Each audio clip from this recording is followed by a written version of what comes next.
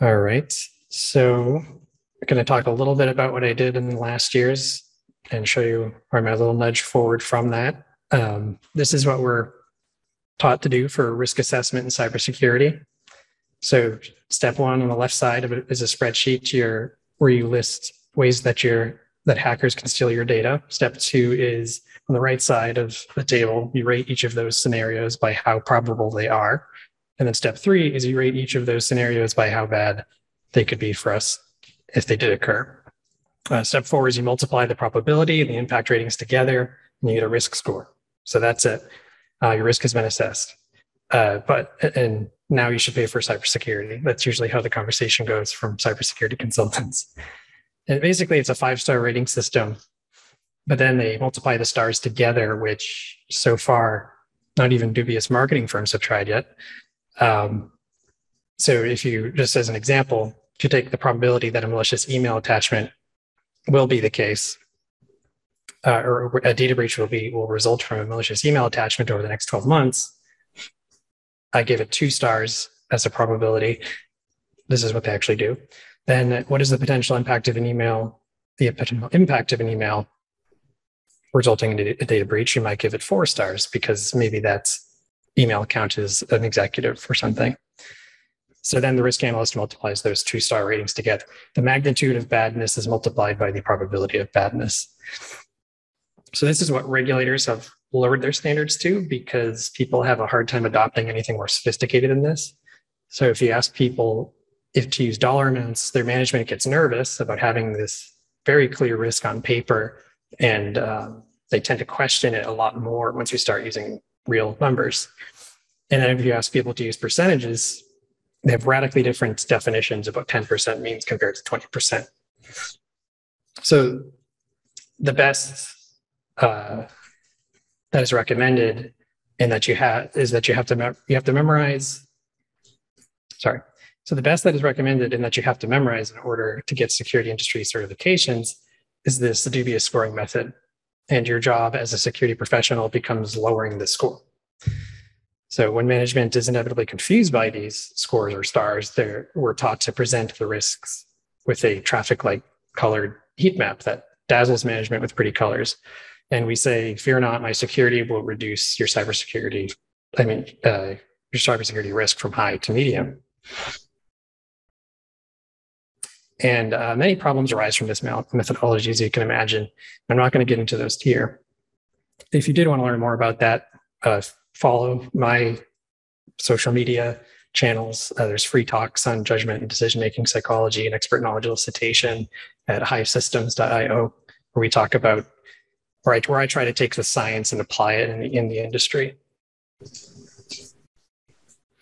So again, this is our primordial risk assessment that the industry is started with. And again, when you do a certification in cybersecurity, you have to memorize how to do this, even though I personally think it's very wrong.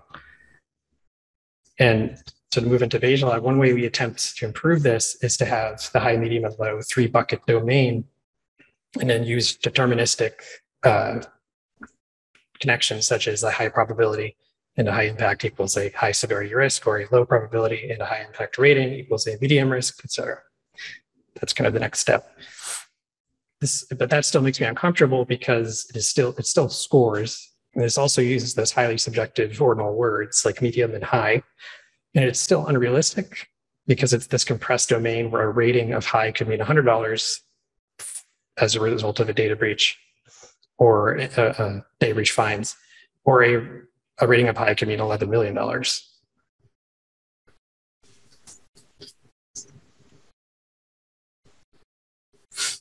So introducing dollar amounts and percentages as continuous variables does help us some. It gives us something less sensitive to the varying subjective understanding of words like high, medium, low. The issue still remains that a high consists of any risks with losses greater than 100,000. In cybersecurity, the domain of potential loss varies extremely, and oftentimes suddenly. So if you review public data breach loss amounts, you'll find situations where massive sensitive data sets are breached and cost a company hundreds of thousands of dollars. And that's for this big data sets show about in the news. But then you'll also see losses due to a single stolen laptop that an employee left in a cab. It's unencrypted, and it contains significantly less data about significantly fewer people, but the type of data in the spreadsheet is so much more sensitive and it upsets just the right people that it results in tens of millions of dollars in losses. So for that reason, discretization can be hazardous for us when assessing risk in the domain. So all of these issues assume you have a fairly good idea of the potential losses. There's also the elephant node in the room that is not represented with this model, and it's uncertainty. So this approach doesn't allow the expert to express uncertainty and where it's and what it would look like given that they only have three options. Researchers have demonstrated success with the use of range estimates.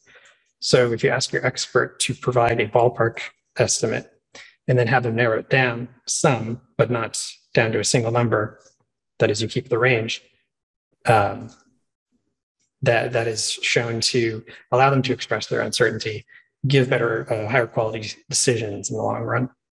Basically, don't let humans converge. They converge poorly, so only let them come down. Don't let them use single numbers when they're giving an estimate. And we can collect ranges for probability as well as impact estimates.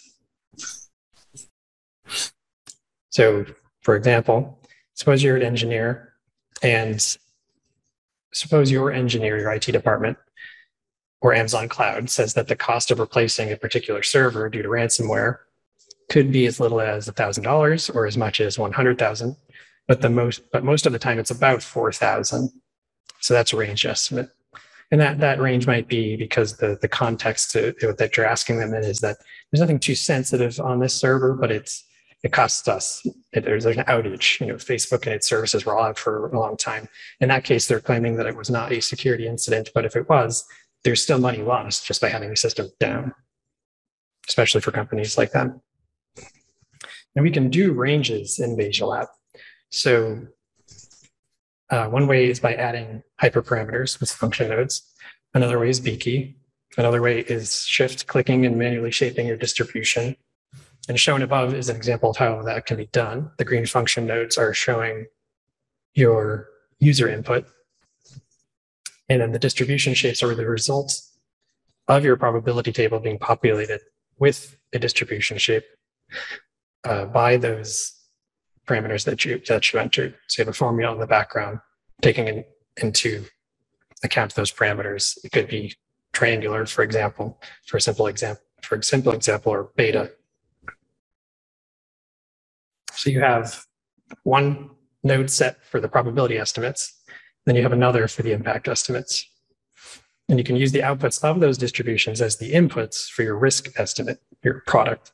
So if the distribution is populated and visualized on the long horizontal table on the right side here, and that final rightmost probability table is populated by your probability impact estimates as well as your experts expressed uncertainty, unlike the previous approach with the three buckets. If the expert is calibrated, their estimates can be reliable. And if the expert is not calibrated to provide estimates, we still externalize their mental model for peer scrutiny and ongoing refinement. In BayesiaLab, the risk scenarios are the qualitative verbal part of your evidence scenarios. So for each risk scenario, that is the thing that we're worried about happening in cybersecurity. And as a side note, when people want to consider combinatorial scenarios or cascades of loss events occurring, they just create a new row in the tradition of risk assessment, a new row that just has a much longer description where the chain reaction is spelled out in a single row. And there are, of course, great ways to model that interaction and co-occurrence more fully in BayesiaLab. But just to try to stay close to what people are used to, that's the approach that I've been taking. And I'll present those either at the next BayesiaLab conference or in one of my video streams. Again, it's hypesystems.io, where I'll follow up on these. The next step in a risk assessment is to propose security controls and then repeat the estimation process but factoring in those controls. So those are your conditional, those are your conditions. And so what's the risk now, given that you have a firewall in place, antivirus in place, and so on. So that enables people to select which security controls are most effective, as well as which controls give them the biggest bang for their buck. But because of the long-term nature of many cybersecurity risks, it also allows them to consider and model whether a big upfront investment in technology pays off and when. So for those two phases, you collect the range estimates outside of BayesiaLab and import them as hyperparameters, or you can manually enter them as node parameters in the interface, or you can manually define the distribution shape with the interface via shift-click, or you can use pkey. So clearly we have options when it comes to expert knowledge elicitation, but I don't think there are experts in cybersecurity, and my reasoning for that can be understood by reading the research by Kahneman, Klein, and the research by our keynote speaker, Dr. Sivani, especially in his book, You're About to Make a Terrible Mistake. And I'll publish a post on Hive Systems blog called There Are No Experts in Cybersecurity, where I'll explain my argument in more depth.